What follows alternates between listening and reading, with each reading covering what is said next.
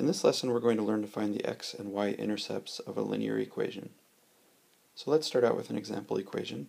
We have 2x plus 5y equals 7. So first of all, let's just double check and make sure that this is a linear equation. We do that by checking the exponent on x. That exponent is 1. We also check the power on y, and that power is 1. So since they're both 1, we know that this is a linear equation. Okay. Next, what we want to do is find the x-intercept. We do this by setting y equals 0 in this equation. So here we go. We'll take 2x plus 5, and now we'll set y equal to 0. And on the right-hand side, we'll still have 7. Now on the left-hand side, that leaves us with 2x, and on the right we have 7. Now we'll just divide both sides by 2, and that'll give us 7 halves. Now the x-intercept is going to be the point with the x value of 7 halves, and the y value is 0. Okay, so now let's look for the y-intercept.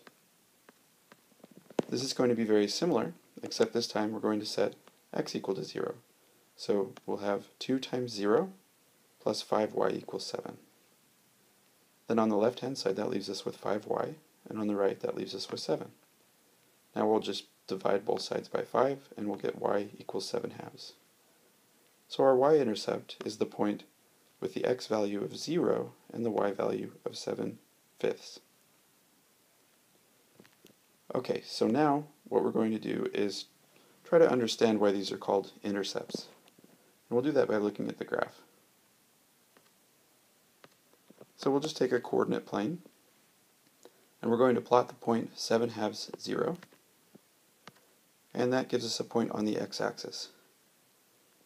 And then we'll plot the point 0 7/5, and that gives us a point on the y-axis.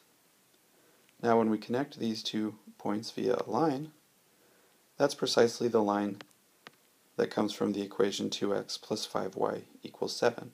And we'll talk more about graphing lines in the next section. But the idea here is that the x-intercept is the place where this line intersects the x-axis. And the y-intercept is just the place where this line intersects the y-axis.